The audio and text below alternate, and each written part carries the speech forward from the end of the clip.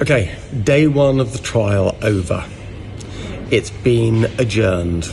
Been adjourned for at least a week. In fact, it's been adjourned realistically for 2 weeks. I've booked 3 weeks off my clinic, so we've closed the clinic down for 3 weeks. I've never closed the clinic down for as long as this since I've been working. In fact, I've only taken two-week holidays off. The second one, my honeymoon, because I need to be there for the patients. So we'll close the clinic down for 3 weeks. Clearly this week's nothing's going to happen. The problem is that we were late in presenting our expert reports.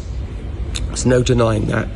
But of course, the expert report for my, what would you call it, the orthodontist for the defence, the guy that we've got to defend us, has put together a really good argument. And the argument he's put together, I think, has thrown the prosecution. So they're saying they need more time and they want quite a lot of time to look into this. So we meet next Monday. Next Monday we're going to decide how it's going, and with a view to starting the Monday afterwards. So then at least we would use one of the 3 weeks that I've taken off. If we do use that 1-3 week, then we've probably got about 2 to 3 more weeks needed to fit in the calendar, and we've got to then work out when my barrister, their barrister, and the current committee can work, and then we can do those extra few weeks.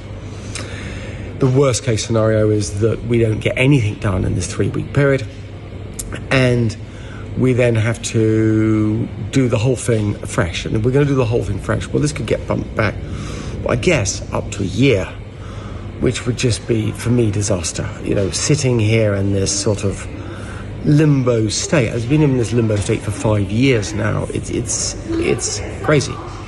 Anyway, that's what's happening so far. I really got not much to report on the court case till next Monday, when we will meet and we will decide if they're ready to go the week afterwards.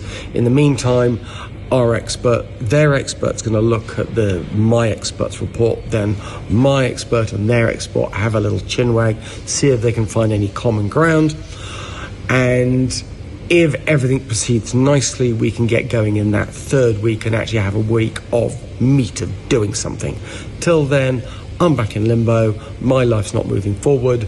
I've got all this time I've taken off with no patients for no particular reason now. It's just running my business further into the ground. Great.